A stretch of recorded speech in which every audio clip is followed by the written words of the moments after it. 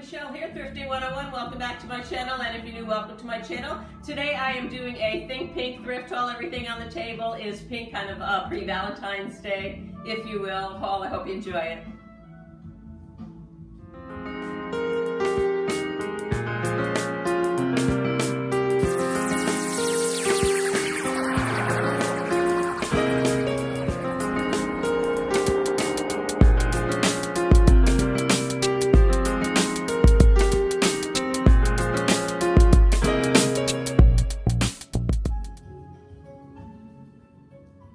Took a ride back up to Merritt Island last week, and I was so excited to find that my favorite store, it's not a charitable store up there, but my favorite vintage store, Retro City Rocket, had reopened.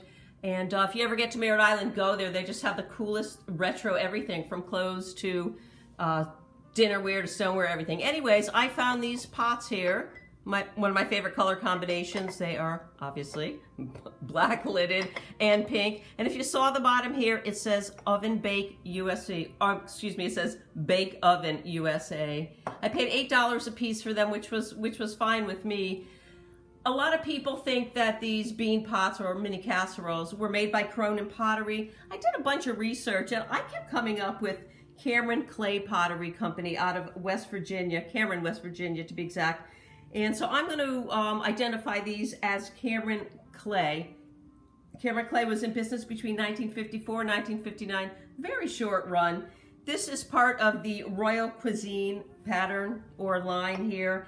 And I saw these, I did some research, and I found a 1957 ad, and these were in them. So that's why I'm going with Cameron Clay. The reason that people confuse them is that Cronin Pottery looks exactly like this, and basically has the same, show you again, the same Bake Oven USA back stamp. So they're virtually impossible to tell apart, but because I did see these in the ad, I'm gonna go with Cameron Clay. They came in lots of different color combinations. This here, obviously, is the pink and black. It came in turquoise and coral, burgundy and gray, green and pumpkin, green and yellow, turquoise and black, just a whole lot of them. They were mostly sold in department stores.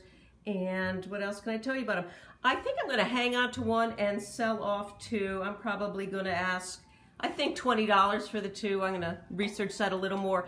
And on that note, I'm going to bring you to another piece, which brings me to this piece right here. You can see here it also says Bake Oven USA. This piece I found right here at Salvation Army. It had been in the Salvation Army for a while. I picked it up when it was 25% off. It was marked $4.99. I picked it up on 25% off day. You can see it's got some crazing and a little bit of discoloration in there, but it's in really nice shape. The reason I didn't pick it up the first go around is because this piece came with a lid. You can see here it's missing the lid. It's a great piece though. I think it would look perfect in somebody's kitchen. And again, I saw this piece, people list it all the time as Cronin or Cameron Clay. This piece was also in the same 1957 ad as the bean pots were. And I'm going to ask just about $10 right here for this spouted casserole.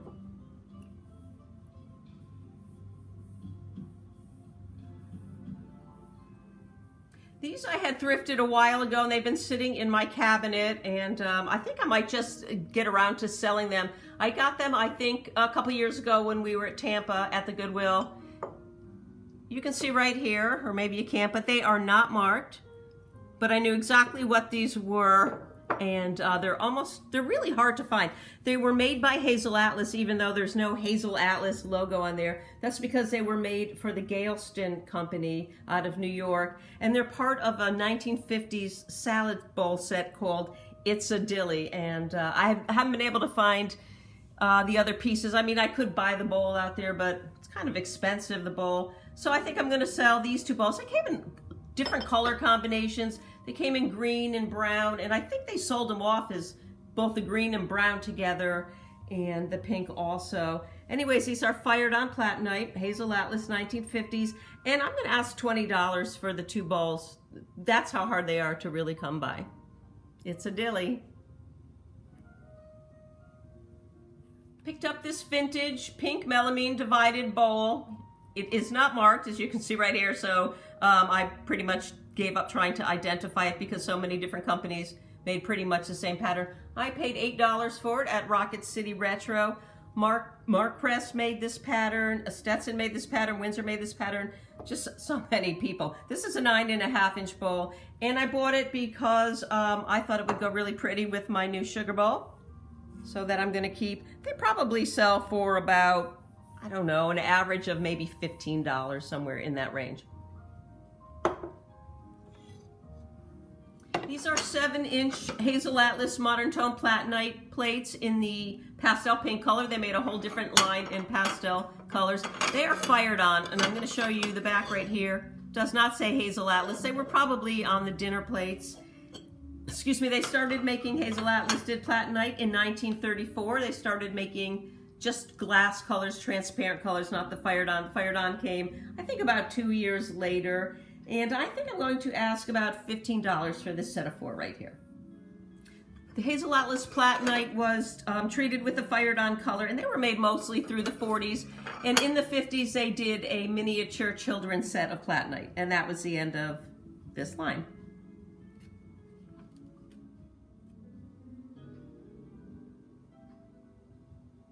Not really vintage, but really cute and great for Easter, and it's pink. I picked it up at the Goodwill for 99 cents. It was made by the Mud Pie Company. It's a 16-ounce bunny mug. I don't think it's ever been used. Look how cute it is. Or a bunny ears mug, people refer to it as. See right there, I didn't take the tag off. I paid 99 cents for it. And the Mud Pie Company, which was started in 1988 out of Stone Mountain, Georgia, has 3 different divisions. They have the Mud Pie Baby division, the Mud Pie Living division, where this is part of, and Mud Pie Fashion division. And their first products were actually ceramic painted brown to resemble clay. I haven't seen one of those yet, but I will be selling this, and I'm not really sure on the price yet, but I think somewhere about the $10 range.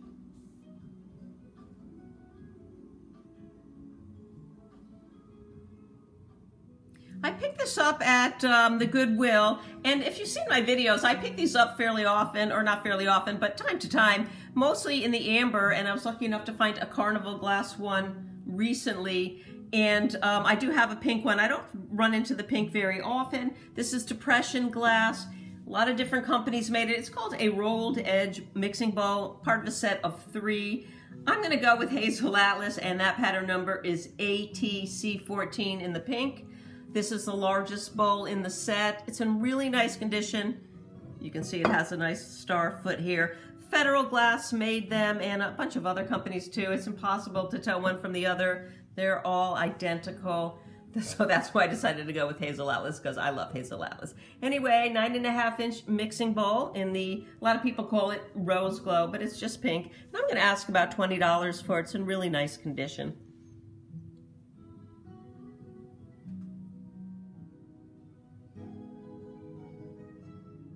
Picked these up at the Rockledge Goodwill. I paid $2.99 for 4 pieces. They're all in really nice condition. They're Crown Corning, made in Japan. I date them to 1985. They're in the Prego pink pattern. They're very similar to the Prego peach, but I think these are in the pink. They made a lighter pink and a darker pink, this obviously being the lighter pink.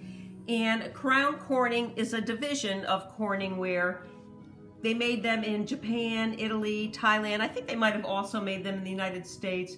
Crown Corning was a designer of casual dinnerware, as you can see here. It's pretty casual dinnerware right here. And I have 2 9-inch lunch plates and 2 7 3/4 cereal bowls, and they sell really, really well. I think I'm going to ask about $40 for these 4 pieces.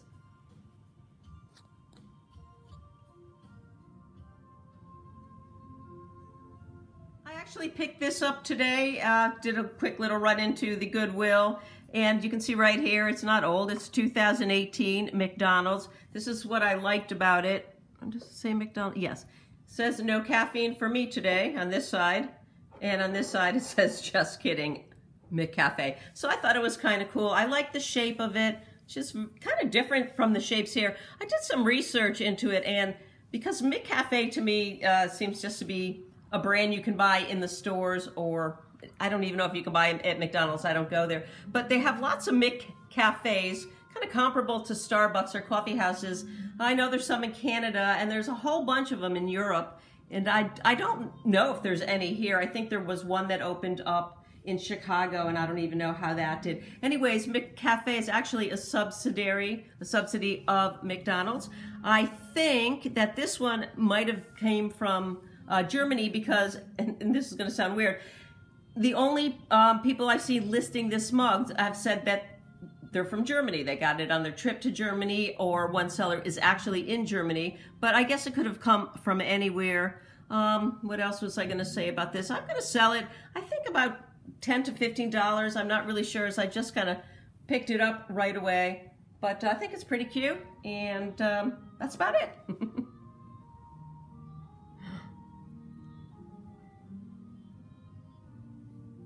This covered casserole piece is probably my favorite piece in the haul, and I can tell you a little story about it. I had seen this at least a year and a half ago in Cocoa Village at one of the antique stores. It's not a charitable store, and I loved it. I turned it over, and you can see right here there's nothing there.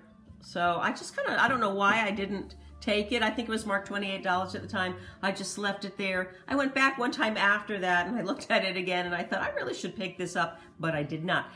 My way up to Cocoa Village, the last time I said, if that casserole is there, I am going to buy it. And I did. It was marked down, I think it was marked down to $8. It might have been 10. I think it was $8. It's in beautiful condition. I just fell in love with it from the start. Again, I don't know why I didn't originally buy it. Anyway, that's enough yapping on about it. I didn't really know what it was, so when I came home and started researching, and I had to research pretty hard to find out what it was, it turned out to be Taylor Smith Taylor in the Pebbleford line, which I was excited about. I don't have much in the Pebbleford line, only that the butter dish I use right now. Anyway, they produced these between 1953 to 1960. It's a 1.5 quart covered casserole in really almost minty condition. This shape is called the versatile shape, which was originally called the diversity shape. That didn't really catch on. It was designed by John Gilks, and also interesting to note is you might see these sold as a Catalina, but Catalina was, let me see if I can get this correct. This is a versatile pattern. This is Pebblestone. They also made a line called Catalina. It's exactly like this. It was sold a little less expensively, but it was not sold through Taylor Smith Taylor. It was actually made for a company called Sunset Potteries out of California. And if I were to sell this ball, which I'm pretty sure I'm not, I would be asking about $45 for it.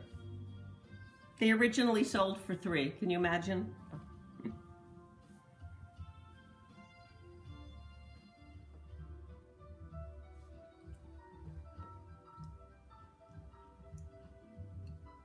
Thanks for watching my Think Pink thrift haul. I hope you enjoyed it. Don't forget to like, share, subscribe. Most importantly, leave me a comment. And if I don't see you before Valentine's Day, and I hope that I do, happy Valentine's Day, everybody. See you again soon. Bye. So, hope you enjoy. Here it is. Yeah. Oh. Platinite, excuse me. Did you just hiccup?